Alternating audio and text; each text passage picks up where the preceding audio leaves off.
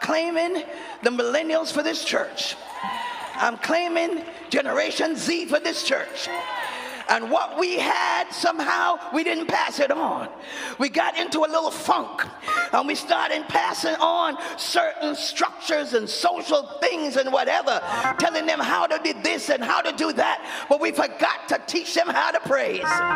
We forgot to show them that it's all right to raise your hand and let your mascara run down your face. It is all right to cry to the Lord. Hear my cry, O God. Attend unto my prayer. From the ends of the earth will I cry unto thee, and when my heart is overwhelmed, don't lead me to the bar, lead me to the rock that is higher than I, for thou hast been a shelter, a strong tower. Can I get somebody to help me right here?